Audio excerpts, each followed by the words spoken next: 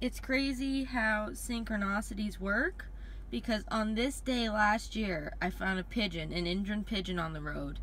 And today I'm driving to work and I find this little guy injured. Because I swore that if this happened again, I was gonna go crazy. And the universe gave me this challenge again. So, obviously it's for a reason.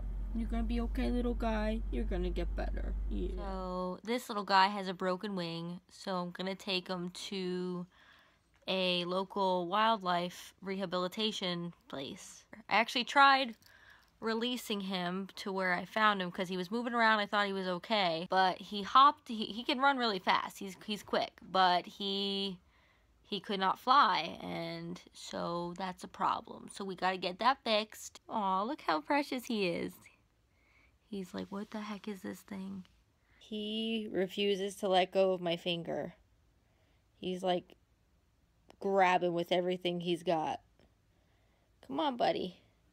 He doesn't want to let go. Come on. He won't let go. Aw, such a sweet guy. Me and my little buddy here, we're going for a car ride. Ready to go to the doctor? You ready? You're a good sport. You've been so patient and so nice. So here we go. It was really cute. Like in the car, like he would like look at me when I talked to him. The bird had a good personality. So anyway, so I dropped him off. The girl was really excited.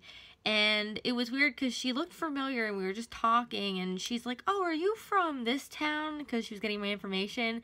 And I was like, yeah. And she's like, oh, well, I live here. I'm like, oh. And I said, well, what's your name? And I'm like, wait, you went to the same school as I did. So she was like a couple years behind me, but we went to the same school together and it was pretty cool. She was a really, really sweet person. I know he was in good hands there. And they gave a case number that you can actually call and check up on them to see how they're doing. So I think maybe like later in the week, I will see how everything is going with him. I know he's going to be, oh, there goes a bunny. There's a bunny down there. I think he's going to be down and out for like a couple weeks. That's why I took him to the animal wildlife center. I even offered to pick him back up when he's healed to release him where I found him, because I know, you know, it's a little bit of ways away from where I took him. I believe the bird was a type of grosbeak, like a rose-breasted grosbeak, I think. I couldn't figure it out for the life of me, and I was like looking up all these kinds of birds.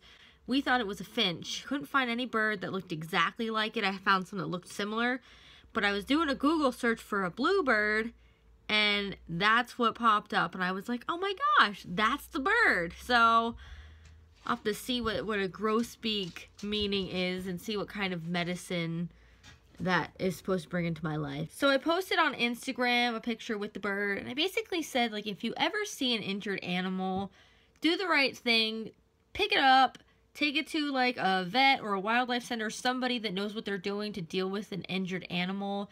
Because if you just leave them there and they're hurt, like they're gonna, like, something's gonna happen, something's gonna attack it or whatever.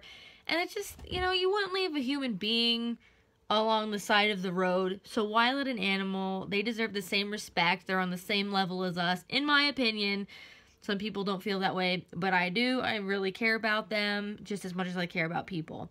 So that's what happened. If I get an update, I'll let you guys know. So ironic that 1 year to the day I find another bird injured on the road.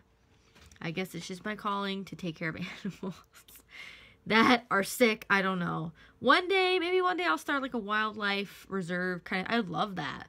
I would freaking love to have like an animal sanctuary. Well, I hope you enjoyed the video, my little shenanigans with the bird. And if you like this video, feel free to give a thumbs up. And also feel free to subscribe for more videos.